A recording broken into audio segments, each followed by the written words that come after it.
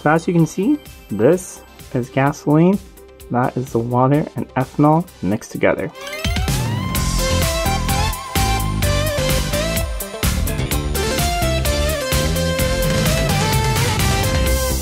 Welcome back to Living with a Classic, and if you're new to my channel, I hope you stick around and consider subscribing if you like these sort of videos on classic cars. Today, we're going to talk about a topic that is quite recent in the news, or it's fresh in the news for a lot of countries in Europe. And for you guys over in the States, you might be wondering, well, what's all the rage about? We've had ethanol fuel for a while.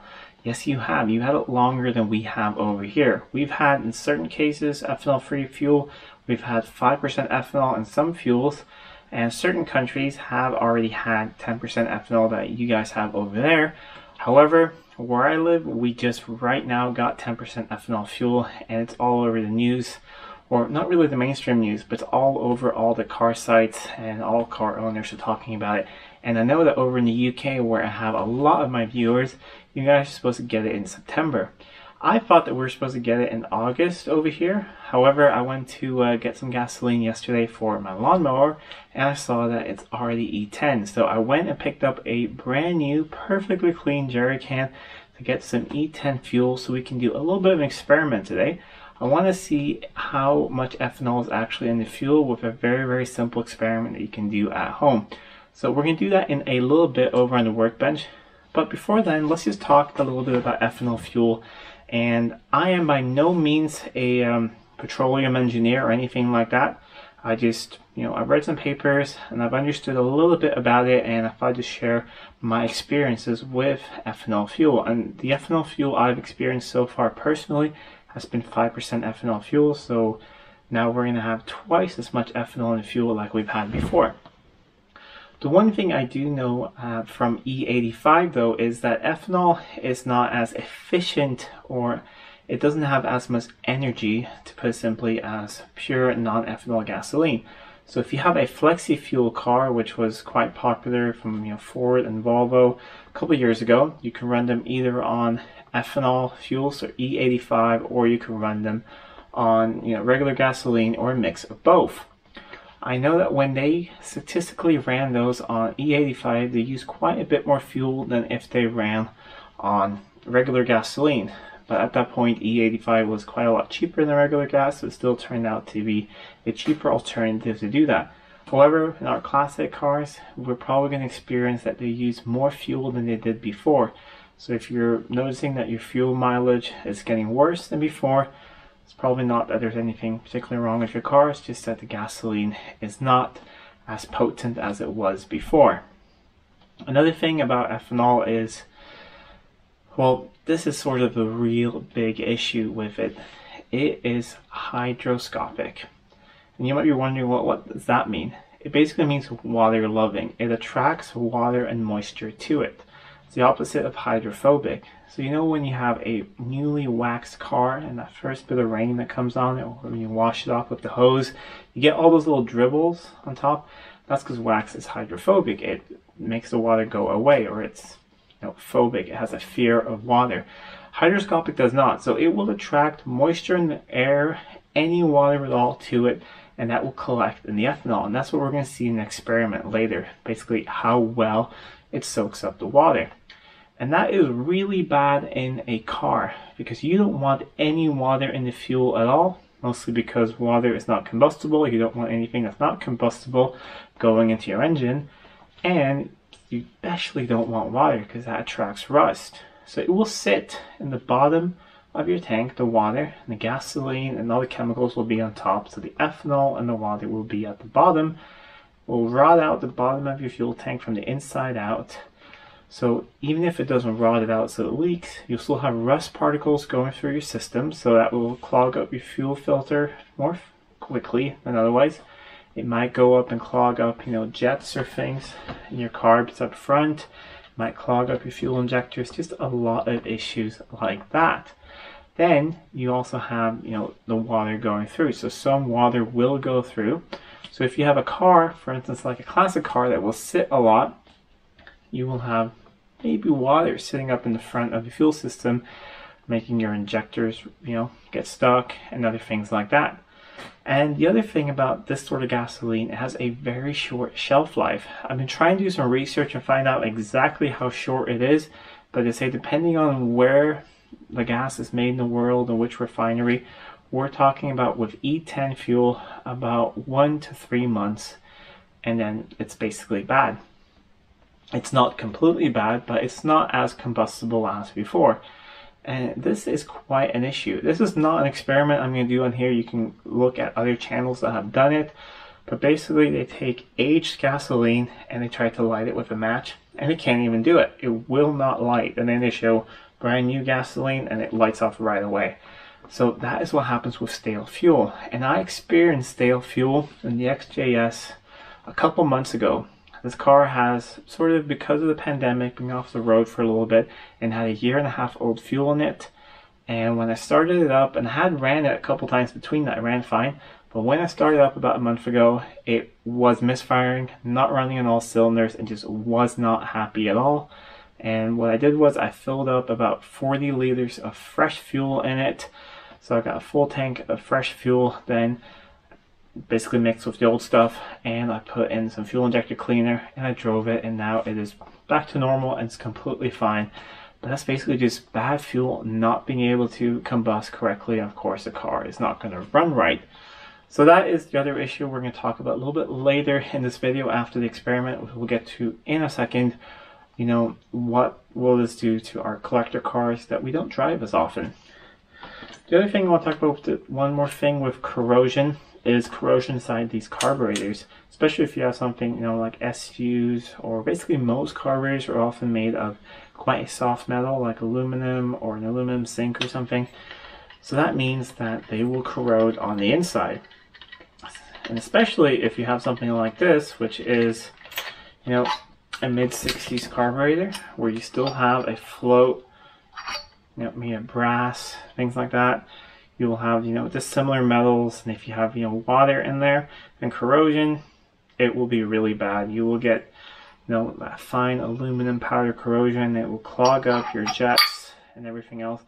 Probably not as bad in an SU car, but if you have something, another classic like a Solex or a Zenith or something with different, or Webers, you know, with different jets and different things, that will probably be an issue. You probably clog up those small little idle jets and your car just will not run right. But now let's get over to the bench and we'll do that experiment, and then we'll talk about in conclusion what I think is the best thing to do with ethanol fuel. Here we have 2 glass jars, and ideally if you want to do this experiment you need, you know, graduated cylinders like you have back in chemistry in high school. I don't have those, so these are the jars I could get a hold of that had, you know, the straightest sort of edge and not, you know, ripples, so you can easily see it. It's not going to be perfectly accurate, but we'll keep that in mind. What I've done is, this is the gasoline from that jerry can I picked up yesterday. I believe it might still be E5 because I believe it's not until the 1st of August that we get an E5 here, and I think it's sometime in September over in the UK and some other countries. However, on that gas station I saw the sticker that said E10 on the fuel yesterday, so maybe they've already changed or they just put up the stickers, I don't know. But you see the mark over here, that's just because I measured out 5 milliliters of fuel, or no, sorry, 50 milliliters of fuel. So I'm going to put in 10% water to that. So that is 5 milliliters of water. So I am going to try and measure that up in here quite carefully. It's going to be a little bit on the tricky side, but maybe, let's see, maybe what I think I'll do, I'm going to empty this container out a little bit, make sure that it's just 5 milliliters in there, and that will just make it easier to pour in there. So put the lid back on, I'm going to measure that up, be right back, we'll pour it in and we'll see what happens. Okay, so this is very close to 5 milliliters of water in there now, but I'm still going to measure it when pouring it in.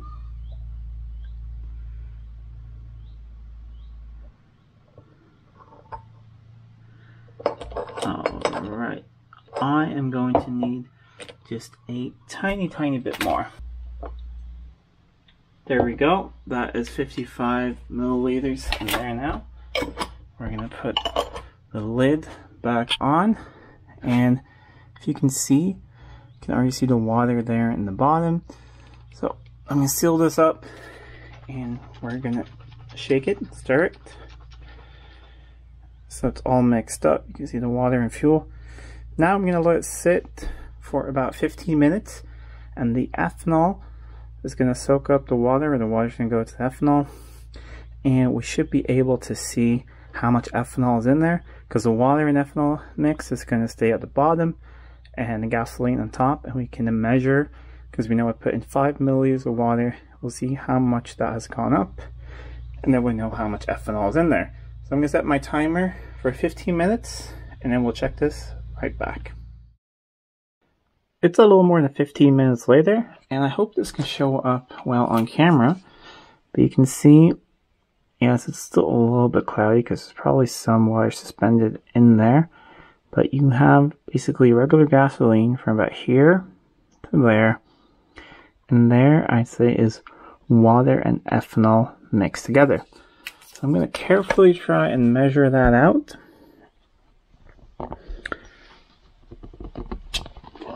Without disturbing it.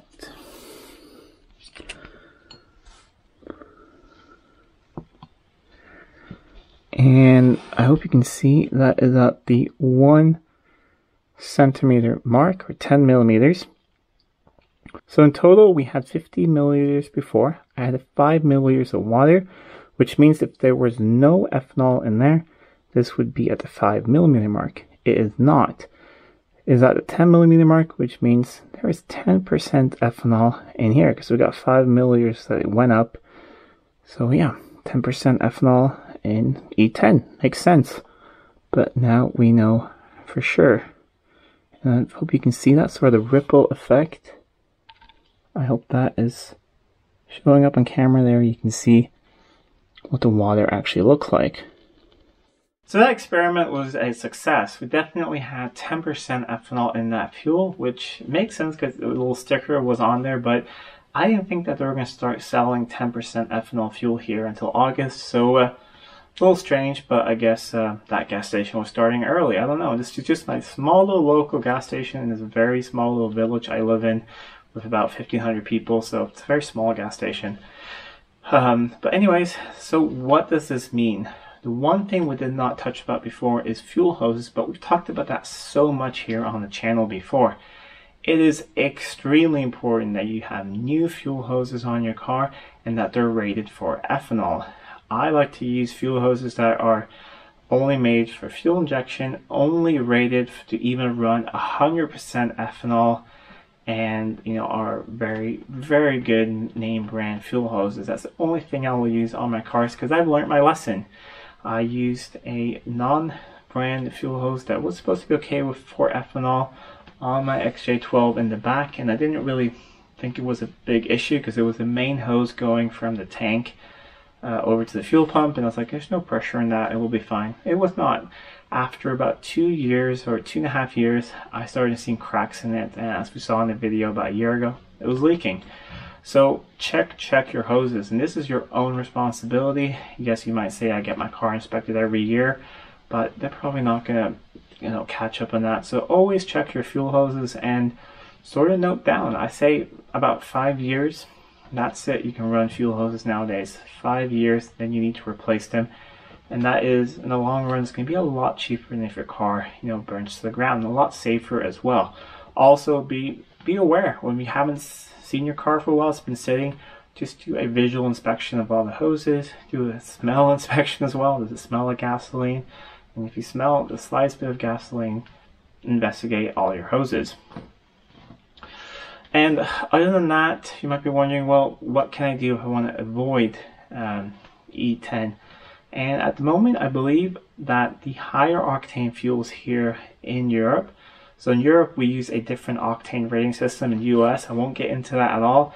So our low octane is called 95, and our higher is 98, 99, or 100, or even 101, 102 in some places. So the higher octane fuel It will still be E5, I think, in a lot of countries. I think in the UK as well, and here in Sweden also. So that is what I will be continue using. I've been using that in all my cars because they all require high octane fuel. But I will probably continue to use that as well on small machines around the farm, such as lawnmowers and things, just to avoid as much ethanol as I can. The 95, or the lower octane fuel over here, will now be E10 fuel, like we just tested over here. And like we said, there's quite a bit of ethanol in there. There are fuel stabilizers out there on the market. I haven't personally used them just because I'm not sure if I really believe in them. It might be something I will try in the future, but it just seems weird that they contain so much alcohol when I believe isn't ethanol sort of a type of alcohol. So I'm treating a problem with the same problem, or I don't know, it doesn't really make sense to me. However, some people do swear by them, but I've seen some experiments on other channels where they've basically aged gasoline with stabilizer, and I mean, it might have helped a little bit, but definitely hasn't saved the day. Anyways, what will happen with our classic cars and ethanol, we don't really know. We can of course look over to the States where you guys have had this thing longer and learn from you guys on what to check out for. But I think the best thing is to not let cars sit. So if you're in a country like I live where we get, you know, severe winters and you don't want to drive your car in the winter, maybe you actually need to run it a bit in the winter to have the fuel circulating through, have the injectors clicking away, and just have, you know, not be old gas in the carburetors. And as soon as you get out in springtime on the road, fill it up with brand new fuel. Maybe even fill it up before you go out. Get some jerry cans and fill it up to the brim so you at least have some fresh fuel in there to go with. Otherwise, I think we're probably going to sadly see more classic car fires and other issues, you know, related to ethanol. So it's not a good thing at all. Definitely it's not an improvement. Gasoline's going to be worse, but there's not anything we can do about it. So the best thing we can do is stay safe, replace fuel hoses, replace fuel components, and make sure that all the replacements you put in are made to work with ethanol. Anyways, I'd love to hear what you guys think of ethanol fuel down in the comments. If you're over here in Europe and you're worried for your classic car, if you live over in the States where you guys have had this for a while, how is your experience with ethanol fuel, the higher ethanol content than we've had over here? Let me know in the comments down below. Anyways, if you like this video, please give a thumbs up, share it with your friends. If you're not already subscribed to the channel, please do subscribe to the channel. It really does help out a lot. So anyways, until next time, I'm Adam and this was Living with a Classic. I'll see you soon.